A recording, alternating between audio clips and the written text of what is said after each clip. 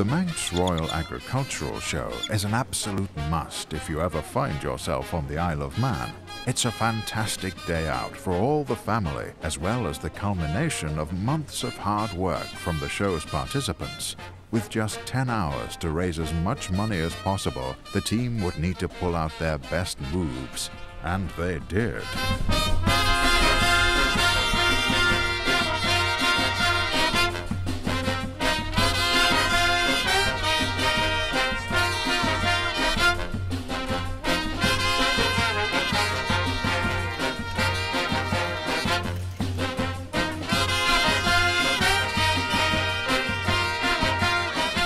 Race it down a hill? Yeah! But how do you turn? Here, Kelly's the stormtrooper now. Yours is the 19th of April. We could just take like a name and a number. Amy, have you seen this? I know, he's loving every second of it. So where did he go into?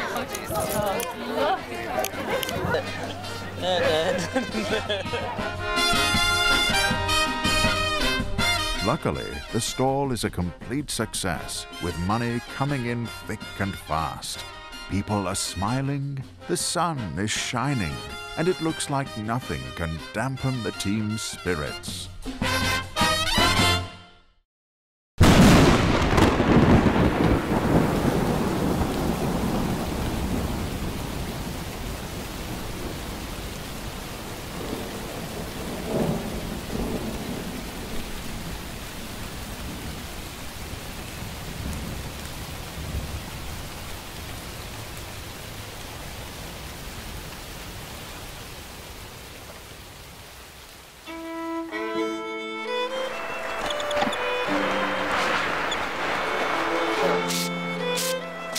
Oh my God, get that thing away from me.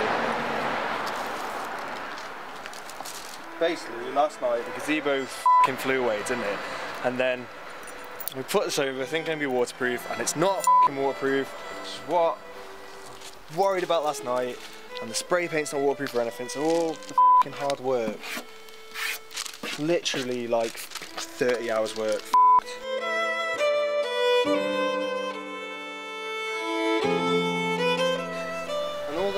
f***ing spray paint's all faded and shitty and peeling off.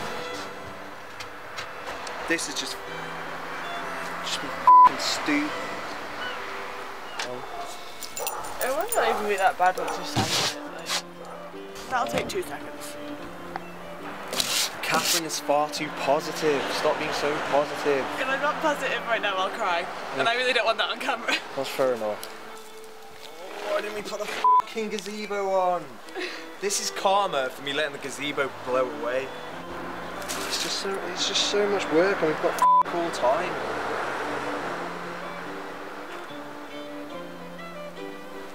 Just whinging about it isn't really going to do anything, is it?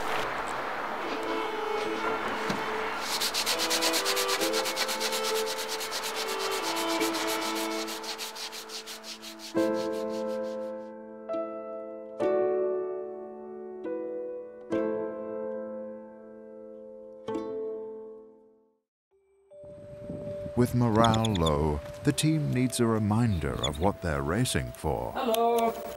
Hi there, you must be Dan. I'm Sam. Nice to meet you.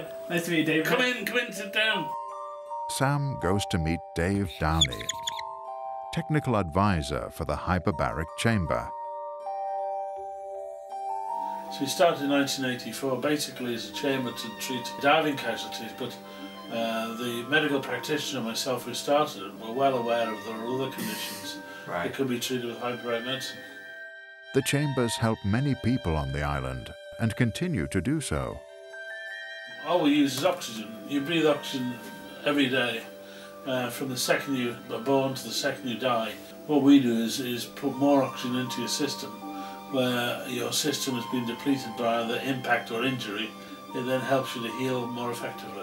Say a round of World Championship motorcycle racing and 3 weeks of the broken leg, we can get you back on the course where normally it would take 8 or 10 weeks.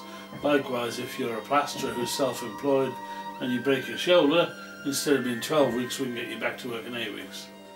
Fundraising is crucial to keeping the chambers open to the public. it's a huge part of the life of the Isle of Man. I mean, you know, the amount of people that we keep away from doctor surgeries because we're healing them is absolutely enormous. So not only that is the reduction in pain, the reduction in suffering, giving people their normal lives back. You know, we treat 15,000 treatments a year, and we have done for a long, many years now. And to have that level in a population of 86,000 people is enormous. And so hopefully with the money we raise, hopefully we can help keep it going.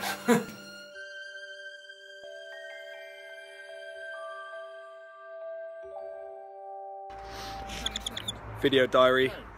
5 days to go till we're rolling down the hill. Still no wheels.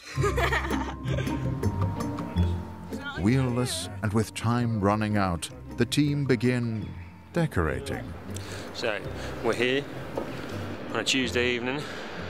Production's well underway. We are 3D in the shit out of the cruiser, sticking a lot of bits of cardboard on. Obviously, applied the glue. Mother. I've had quite a lot of experience, as you can tell. Obviously, once you created the right size, your phone will ring. Excuse me a second, please.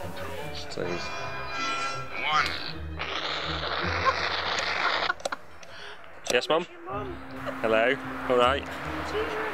Good? Okie dokie. All righty. Thanks for that. Bye. For spray painting. Catherine, you've got a degree in art, right? Yes, that is correct.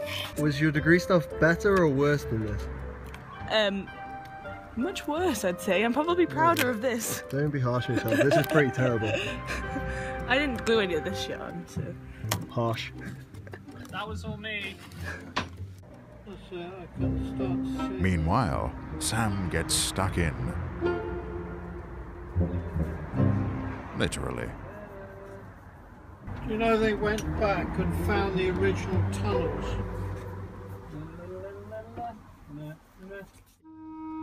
Yet, despite their hard work, the team's brake problems continue. What weld it to the thing?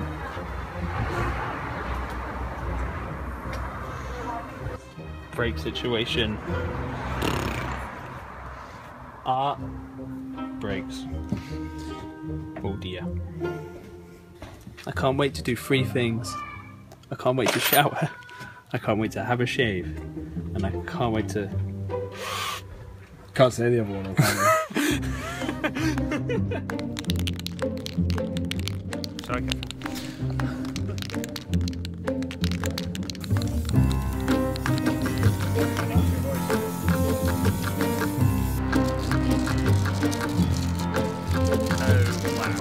Oh my god, that is so cool. Oh wow, it looks awesome. That's what we were going for. That's amazing. Sammy, what do you reckon to that? It looks mint. I'm so impressed by that. It looks so much better than I thought it was going to be.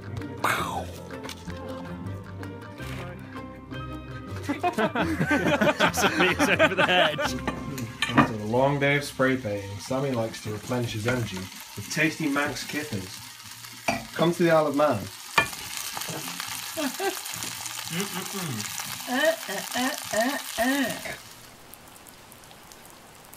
Pulling that on.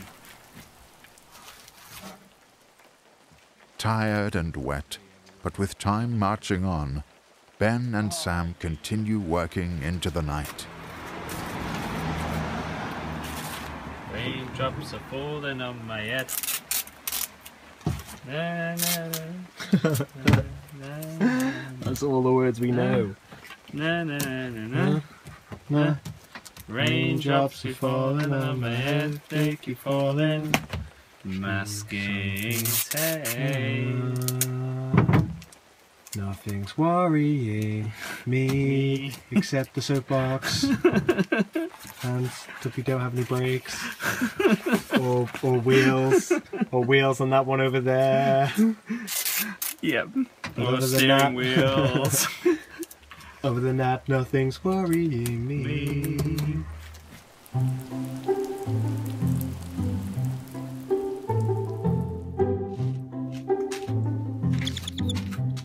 With one day to go, Sam works on the final finishing touches. I'm gonna like not f that up, otherwise I'm screwed. What are you doing right now, mate? I'm gonna try and make the front bits on the falcon, because it's not no falcon without the front bits. How does it go again? Oh, no, no, yes. Oh, that's that way. No, it's not. It's that way. Oh shit, I've made a big mistake. Shit.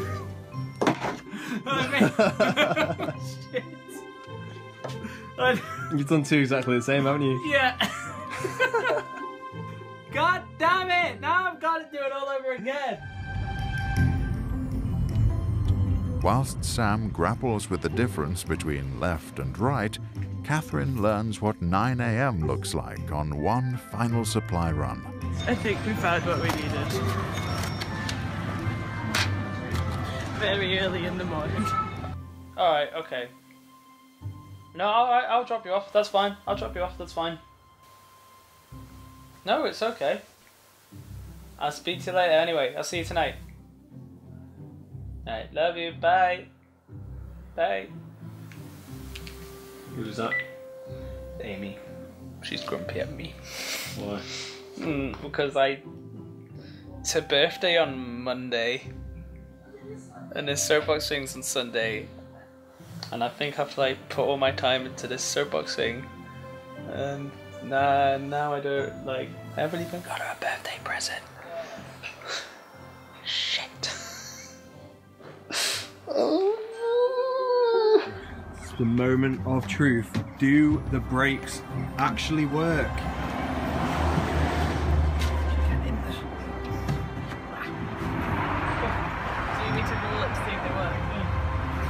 Put it back towards you. Stop. Right, I'll put the brakes on then. You try and push. Ready? Hard as you can.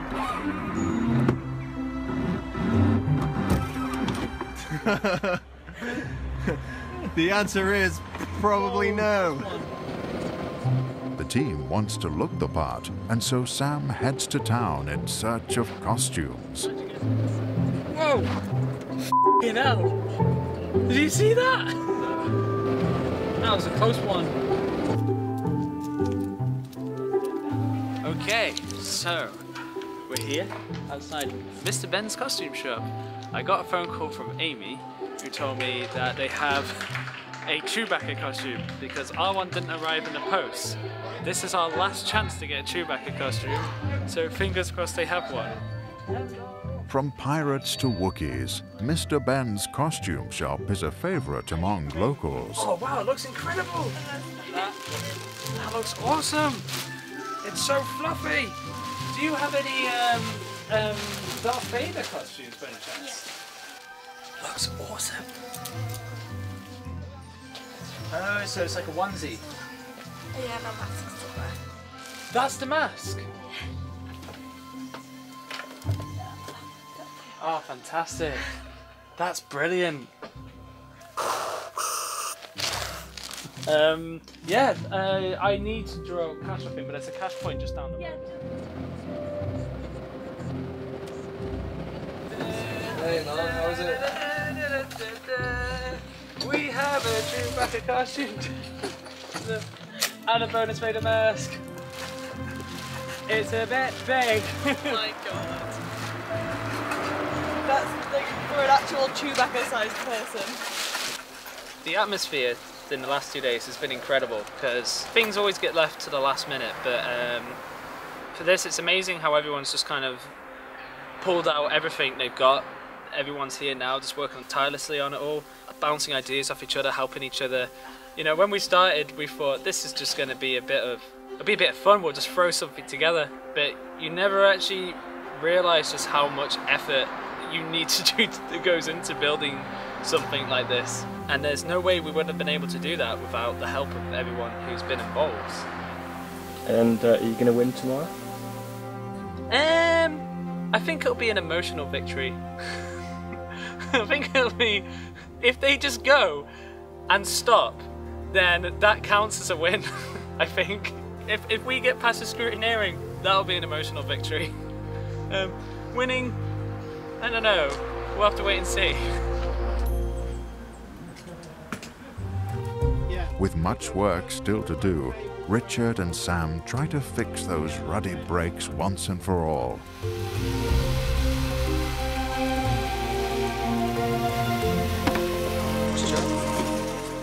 Meanwhile, Ben and Catherine attempt to finish the artwork, starting with the Falcon's cockpit. Armed only with a bucket and tinfoil, Ben's feeling confident.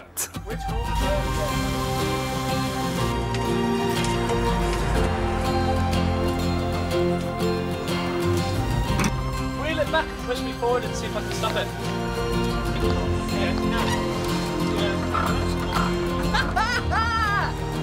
I could cry. I could cry as well after all that. Works! No, I'm just kind of, it just needs to be a guesstimate. We should scale though. Okay, there.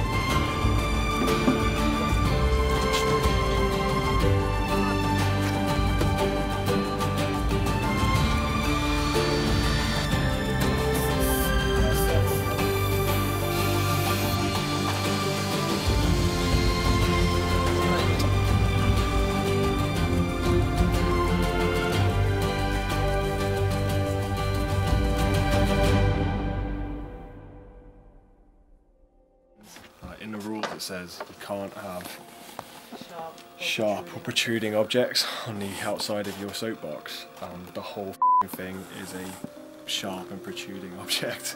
We're pretty concerned it's a pretty big issue I'm right just now. concerned that this is just dangerous, man. I don't want to impale some small child in Peel with my... But Sharp protruding object! Sharp protruding object. Got it there.